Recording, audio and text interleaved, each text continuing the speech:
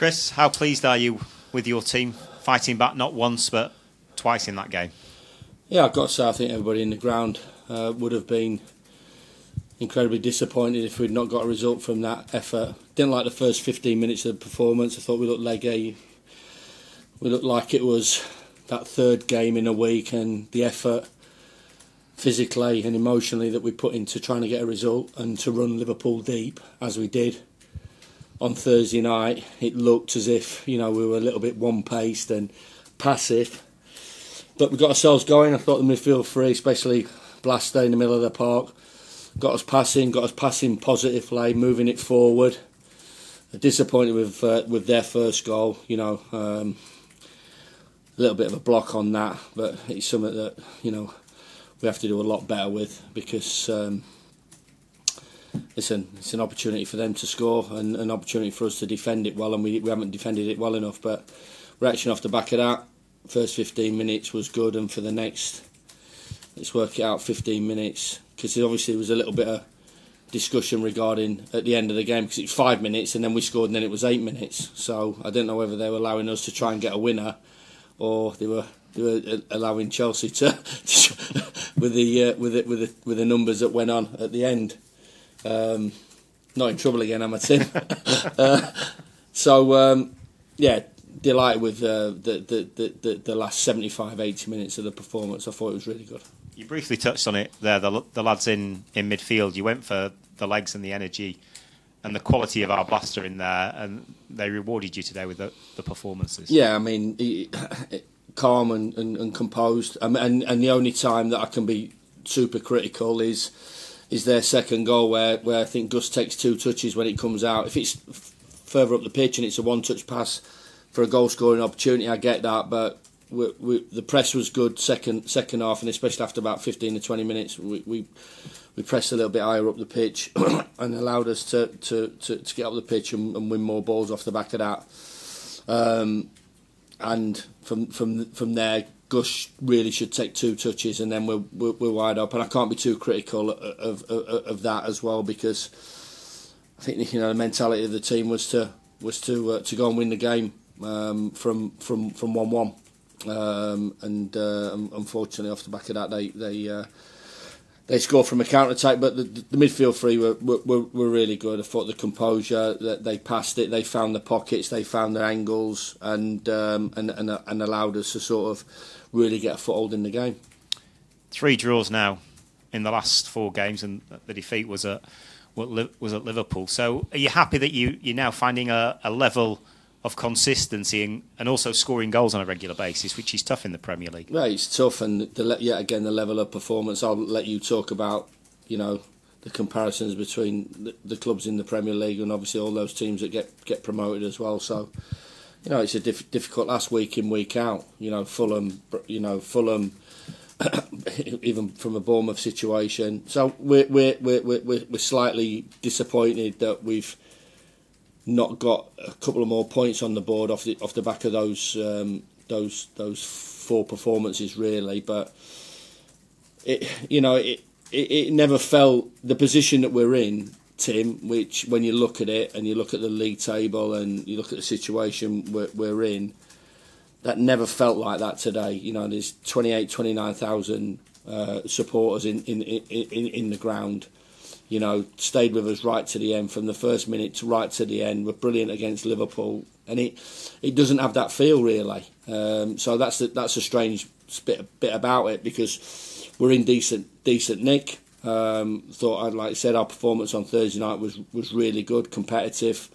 Took the game deep against Liverpool, against an outstanding team, not just here domestically, but from Europe and worldwide, in terms of what they've got and how they perform, and today as well against Chelsea. And as I said, at the end, I think everybody would have been really disappointed if we've not got anything out of the game. Thank you, Chris. I think that's the 4th game this season, 3rd under you, where you've had result-changing goals scored in the last couple of minutes of games.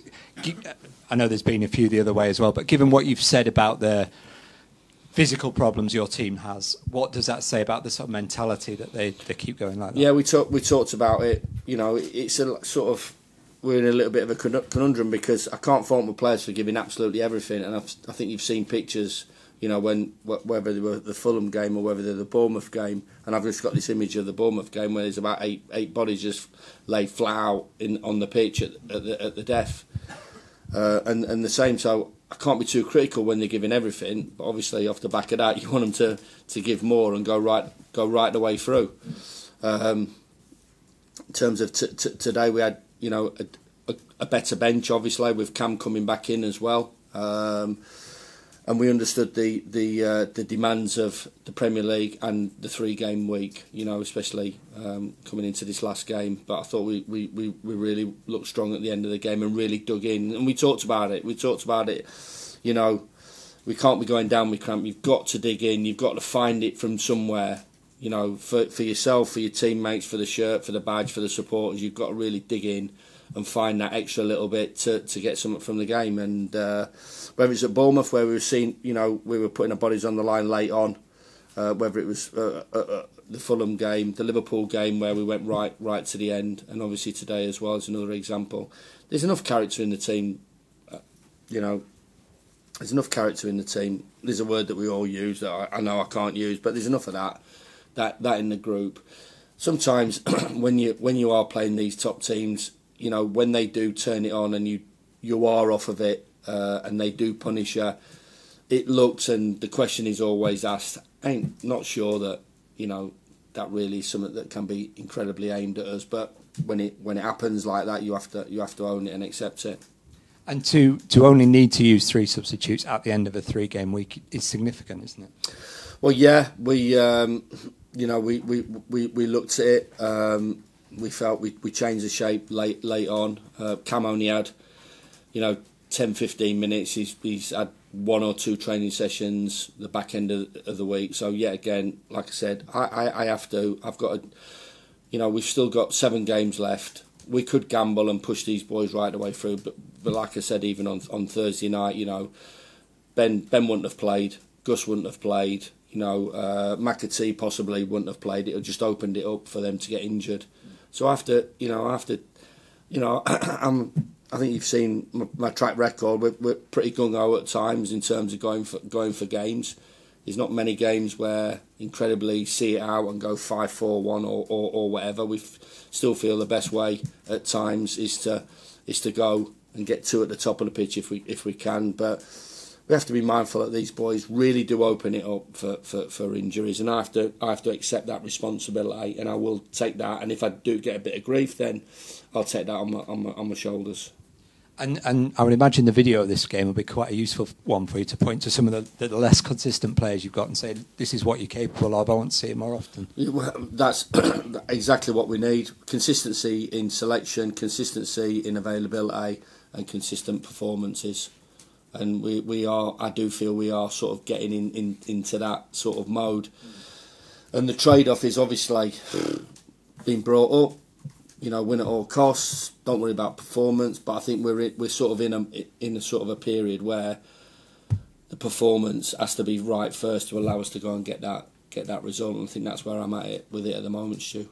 And just a word for Ben Osborne. He doesn't really do glamorous jobs for your team, but he's the kind of person you need in a squad. He's the water carrier, isn't he? Yeah, he's brilliant. I'm not so sure that he thinks that he can beat the Chelsea goalkeeper off his right peg, leaning back in the 98th minute. He thinks he's going to stick it in the top corner, but yeah, again, he's one that gives us everything, and one that we will be looking as well. He's been excellent since I've come in. I knew what he was about. His attitude. He's a squad. He's not a squad player. He's a team player. I think that's the best way of putting it about it. If he plays, he plays. If he not, he gives his best. And I think that, you know, those are the players that are really invaluable to have around the place. You ask him to do a job, whether it's left wing back. You know, we've got 2 left wing backs out at the moment, which is a real difficult one. We're asking Austin to do a job for us. But we know Ben can do a job in the middle of the park, and I thought, like I said, his knowledge and understanding of the game was really good, I thought he was excellent in there with the 3 of them. Does that put him on the list then of players you want to keep for next season? Yeah, well done. I've opened it up a little bit and you've jumped all over it, Stu. Yeah, so listen, we've spoke to Ben about extending his. He's got an option on his contract and one that we would look to or like to work with next year. All good. Sorry, can I just you've had such a roller coaster of emotions in your times in charge of Sheffield United. Do you ever look at other leagues and think, I wouldn't mind being in one of those leagues where they don't have relegation? Where they don't have relegation? Well, like the MLS? Yeah. Well, if the new owners of San Diego, because that's going to be a new franchise, or the Las Vegas franchise need a manager in the future, then obviously I'll stick my hand up for that gig. Listen, it is what it is. So this is our pyramid. I love English football. Love the pyramid. Work right the way through it, and it's just part and parcel. You have to accept it. It was always going to be a struggle this season, and it's been a painful one. But you do, You, when you see your team play like that and you see your club being at one together today, because we were and we are and we have to be going forward, we have to be that together football club, and I thought you saw that the players set it off, the supporters jumped all over it, and the supporters lifted the players in the last 10 or 15 minutes, because there were some dead on the feet players there, and they gave them their support to try and get something from the game, and they did that. Cheers. Chris, it almost sums up your luck this season that you bring Cam back and then you lose Jack. It looks quite a serious one. What's the extent? Yeah, and I think he'll be all right. I think he'll, he's a warrior, Dan. So we'll assess him, but I'm sure he'll be okay. He's obviously limped out, but I think it was just a bang.